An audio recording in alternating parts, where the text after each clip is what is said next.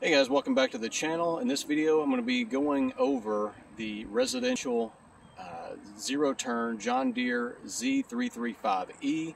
I've made some other videos. One video I made where the lawnmowers to avoid, and this was one of them.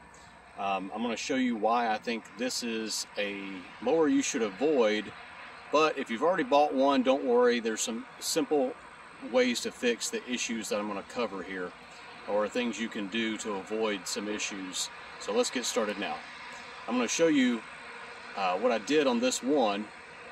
It has only 14 hours on it, so it's relatively new, but it still came in with some very common issues. So I'm going to show you that now. So first, let's start off with the common issues that I see with this mower, and then at the end of the video I'll offer some tips and solutions. First, do not ever step on the deck. Okay, don't ever step on it. It will bend. They bend pretty easily. I do like it how it has a low fuel light, but real quick I'm going to rev this up and let you guys hear the deck. I'm going to lower it to the ground. So right now I can hear something's wrong, either a spindle or idler. So I'm going to take this foot plate off of here. It takes a 13 millimeter, or you can use the little wrench that comes with it for the deck height adjustment tool. And I'm going to hop back on here and get a better idea of this sound. Now, when you're running the blades, you should overwhelmingly hear just the blades swishing in the air, when all the spindles and idlers are good. So I'm going to crank it back up here, and I'm going to let you guys see the belt and how everything's running and working. This is the point where I'll lower it down to the ground.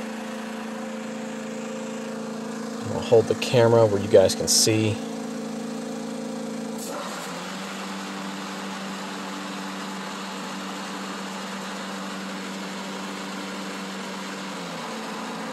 It's definitely making some noise. There's either an idler or something. But another common issue before we get to the deck is these tires hardly ever hold air. They're always coming in low on air pressure. And the other main thing is, you notice there's some play, because these caster forks, they have plastic bushings into that frame with no grease. No grease whatsoever. I don't know how they expect them to last. Like I said, this one only had 14 hours. I'm going to pop it off and show you real quick. It takes a 15 millimeter on the top, and there's just a washer on there. There's no type of seal or anything. I'm right there. I'm kind of showing you the wiggle and the play, because what happens is they get into a bind, especially when the tire's low, and those bushings wear out, and they just kind of get into a bind where they don't want to turn easily. And when I saw this one, I saw just a little bit of, this is the most grease I've ever seen on one, just a little bit of residue. And so I felt inside of here with my finger and realized, because a moment I thought they started putting grease in them, but they didn't. I'm going to show you right here. It's nice and dry, a little bit of sand in there, so that's not going to help anything out. That's a common issue. But I'm going to, real quick, before we'll get back onto those in a moment, I'm going to show you this deck. Now, don't remove the belt that way. That's just the way I do it. That's not the proper way to do it. It's just the way I do it. But I'm going to be quiet here, and I'm going to spin this spindle and let you hear it.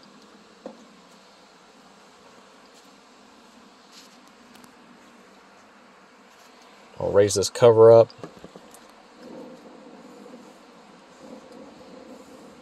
Hear that noise? Let's check the other one. Now, you always want to get the belt off of the sheave, off the pulley. This one feels pretty good, even though the sheave is kind of wobbling a little bit. Probably just a little bit of defect from the manufacturer on the sheave. Not a big deal. One thing you want to do is take the blade and rock it, take the end of it and move it up and down.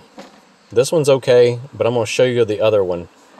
Now, when you're underneath here, one way I always check to see if the deck is not bent, I'll take the blades and match them up to see if the cutting it, hear that? Wobbling really bad, but I'm gonna match up the cutting edge on these blades to make sure the blades aren't bent or the deck isn't bent. So if these aren't matching up, you want to put new blades on it, and then if they still, see how that one's fine?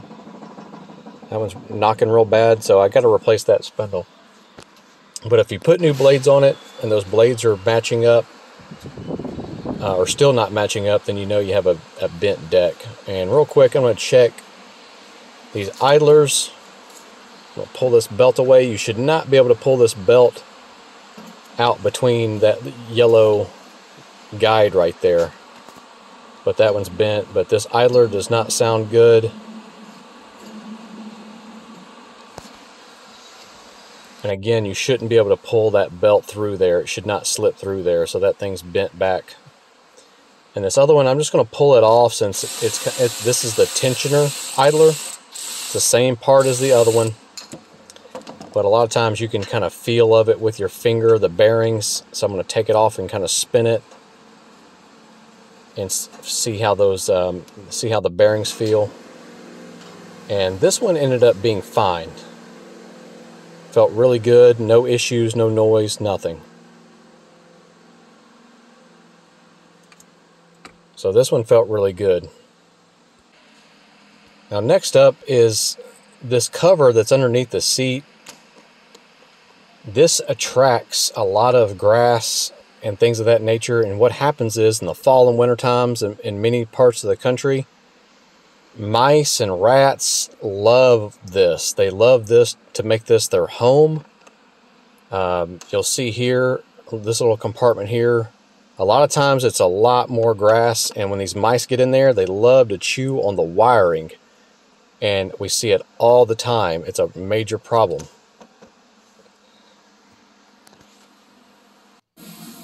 Now real quick, this is another unit, another mower, different mower. I'll show you same problem. It's a lot worse on this one. This one had about, I think about 30 or 40 hours. So real quick, this is what I do. I just remove them. And then what I do is I put new bushings in with, I apply grease.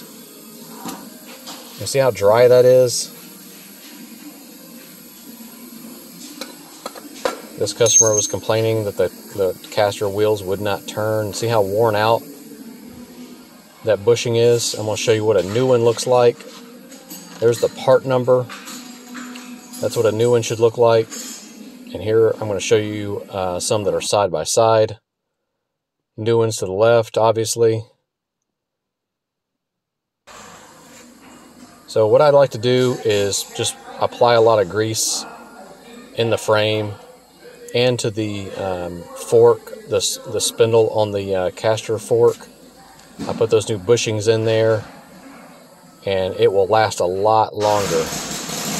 And these will normally go in relatively easily. You can kind of use like a little rubber mallet. Or sometimes they just go in by hand. So just apply some grease, and that will drastically help the situation. And why they don't apply grease from the factory, I don't know.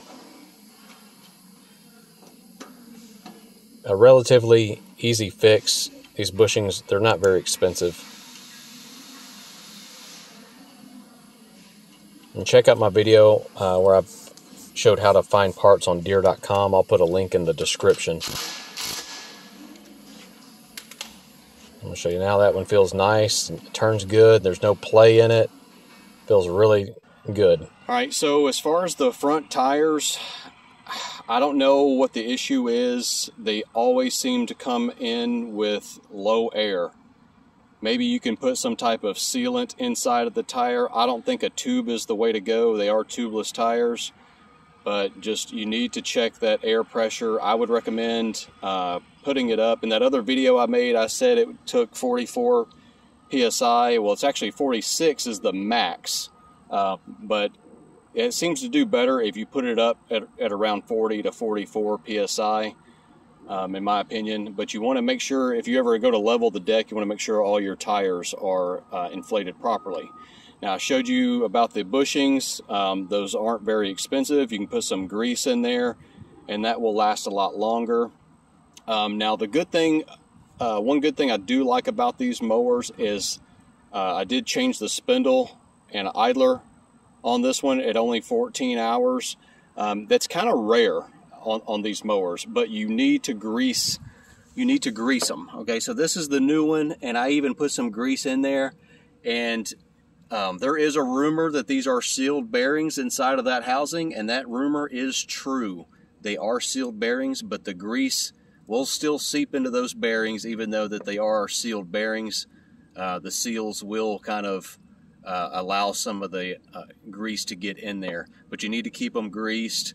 On this particular model, on some models, the tensioner arm has a grease fitting on it, on like the 500, I think the 535s. This one does not, so you only have 2 grease fittings on this unit, you know, for each spindle. The bearings on here on the front, you can't grease them. They're sealed bearings as well. The best thing about this mower is the engine. All right, I like the engine. It's easy to work on. As you can see, it's easy to get to the oil filter, fuel filter, spark plugs. Everything's easy, and these are probably the least problematic mowers. I love this. I mean, the engine, I should say. I love the Briggs & Stratton here, V-twin 20 horsepower mower. I mean, engine. They're really, really good. Another thing you don't really often see, you don't see the clutches going out on these too often. The hydros, it's kind of iffy there. Now, one thing as far as like preventive things, like I mentioned about the mice, getting in here and making a home. Just make sure when you go to store your mower, do everything you can to keep mice away. Traps, whatever, light, stuff like that, all kinds of different things. But I would recommend taking an air. I'm going to do that to this one also. Taking some air and blowing all this grass and just keep it as clean as possible. And maybe there's some type of pellets or something, I don't know, or something you can put around in your garage or shop to keep the mice away. And the other thing is, like, these come in, like I said, often with bent decks. People will cut too low and they'll hit stumps or, hit the ground or whatever. Or they'll step on the deck, like I mentioned before. Don't do that. These decks are not, they're not the sturdiest. So they'll be fine as long as you're just cutting residential yards, and I would recommend cutting it 3 inches or higher, and that's going to be better for your grass anyway. These are not commercial units. I know some guys will say, hey, I'm a commercial landscaper. Man, you might be, but these are not commercial grade mowers.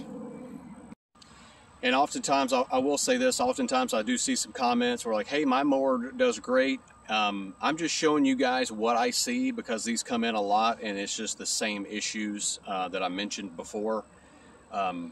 So if you have one of these mowers and it's doing great, well, you're obviously doing something right. I'm just showing what is a common thing that I see, since I work on these a lot of times. So if you have one mower, guys, that's basically anecdotal evidence.